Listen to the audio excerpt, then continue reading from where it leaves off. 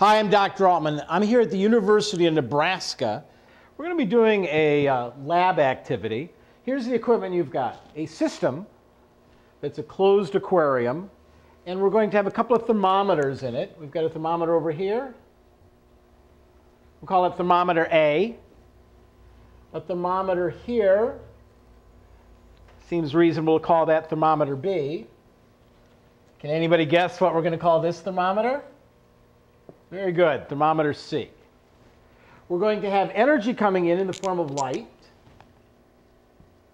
And we're going to have a black piece of paper here. Now, the air inside of this is invisible. We can't see it. And so we're going to have a source of smoke. A little piece of incense is going to be burning here.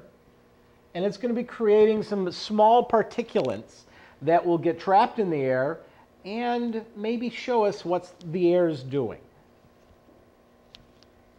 Here we've got an aquarium. We haven't done anything to it. It's the start of the experiment. We're going to read thermometer A, thermometer B, and now thermometer C.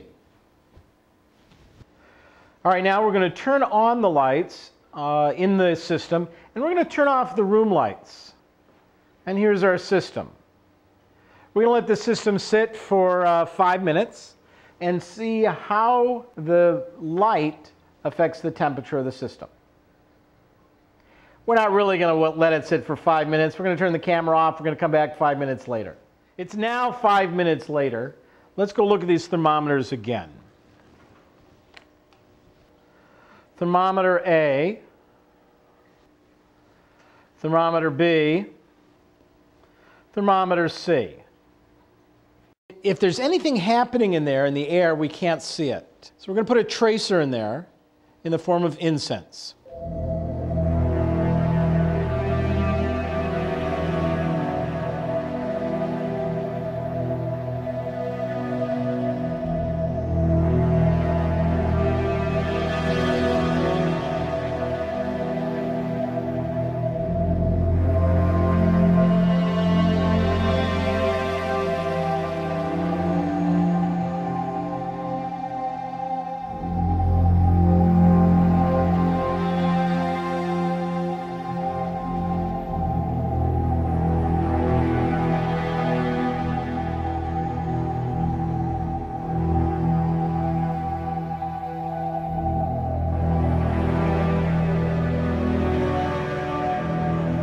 And we're going to do a demonstration on convection. We're starting off with an aquarium, and we're going to use the walls of the aquarium to define our system. We have a roof to it. We're going to make that out of glass. We've got a bottom, sides. Well, it's an aquarium. You've seen aquariums. At any rate, we've got a light mounted on one side, and the light will be our source of energy. And we're going to put energy into one part of the aquarium. It's going to hit a black paper. It's going to represent the ground or something like that. What's going to happen is it's going to get warm. The light's going to hit it, and energy transfer is going to take place, and this stuff is going to get warm. Now, the air that's in contact with this will also get warm. As a result, it starts moving faster. When it moves faster, it moves further apart. This changes the density of the material. And density, which is a completely separate topic, probably you've already had density. We would teach you that so that you can understand what's happening. What happens with density is gravity pulls down on the molecules. Gravity is pulling down on all of the air. Now, when the molecules spread out, it changes the density.